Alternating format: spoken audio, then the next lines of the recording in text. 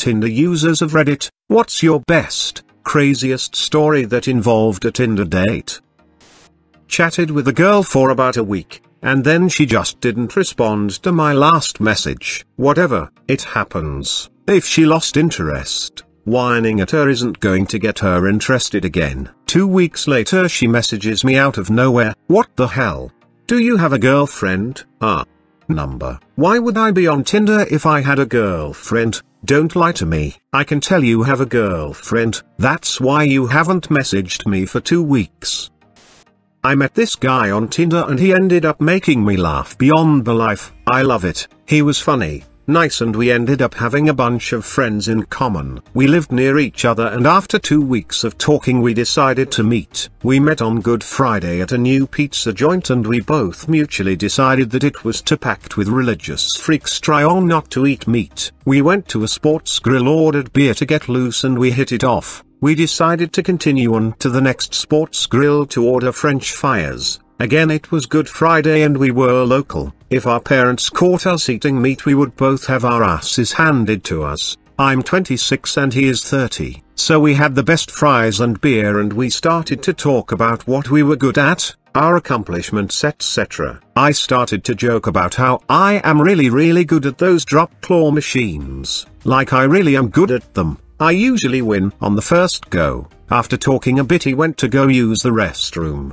He came back with a grin and told me he spotted 2 claw machines in the back game room. I contained myself and waited till we left. We walked past it and he handed me $1 and told me to have at it. So naturally I go in on it with him right next to me. I can tell he is getting ready to comfort me when I loose. So the claw drops and picks up a giant stuffed koala. He looked me dead in the eye and told me he could never see or speak to me again.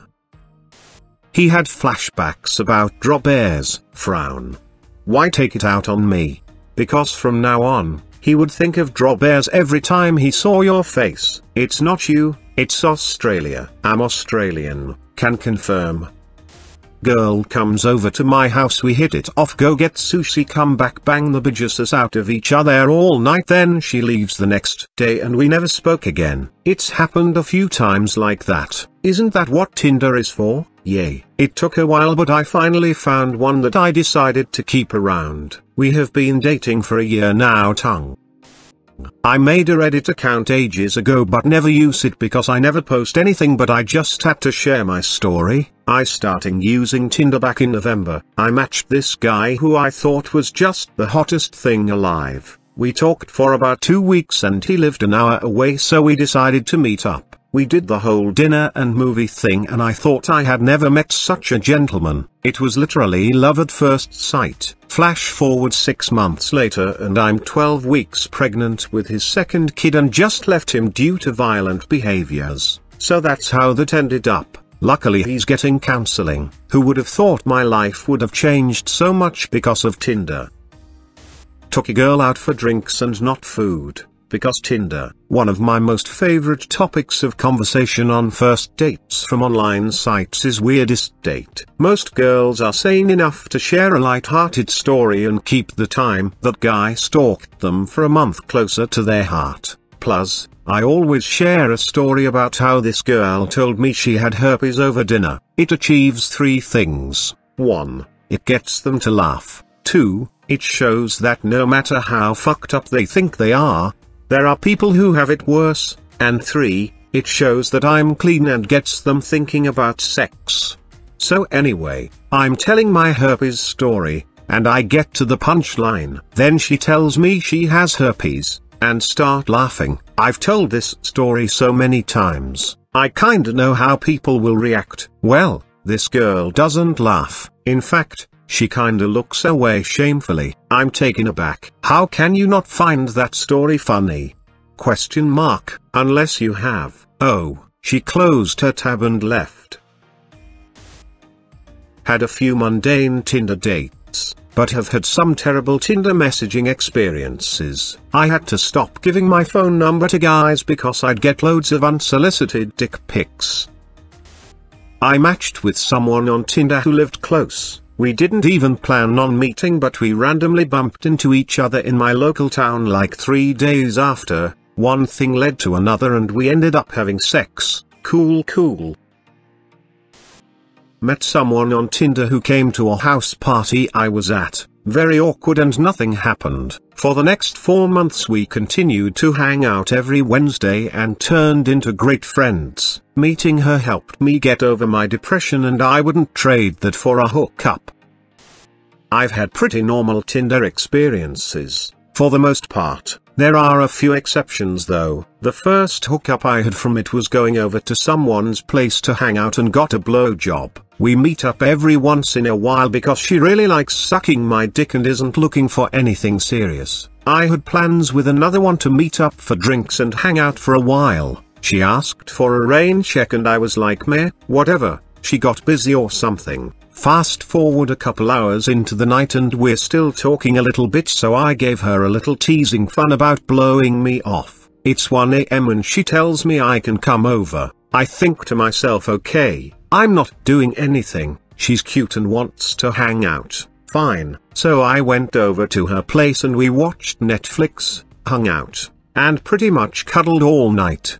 The next day we hung out all day and I stayed over until late that night. Sometimes, most times, cuddling is the best hangout.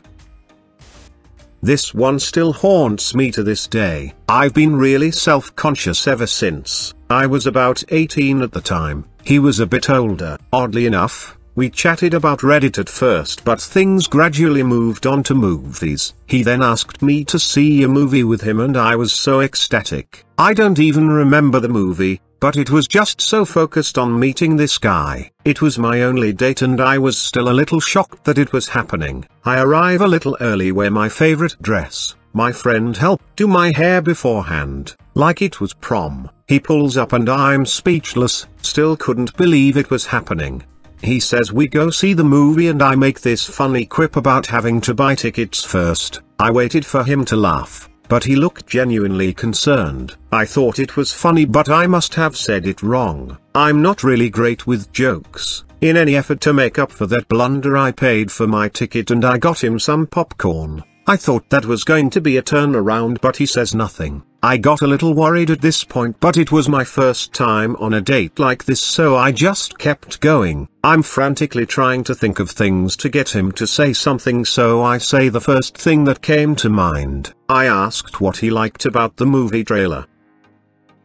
Who asks that? He doesn't respond. I've really messed up now. This date is falling apart and I don't know what to do. I was hoping that the movie would lighten things, but it only made it worse. I can't watch it without thinking about him, so I do what they always do on dates. I tried putting my arm on his shoulder. I was desperate to do something. He then immediately says he needs to go to the bathroom and leaves. He's gone for a really long time and I start to get worried. I've never used my phone during a movie but I needed to know that I was just being paranoid. I turn it on and tried cover the light while I texted him asking what was talking so long. I hit send and turn off the screen. While the movie was going on, I'm sat there clutching my phone waiting for him to reply. He never did. I went out to the parking lot and his car was nowhere to be found. I then proceeded to go on Reddit and browse dank memes because no one would ever lie on the internet.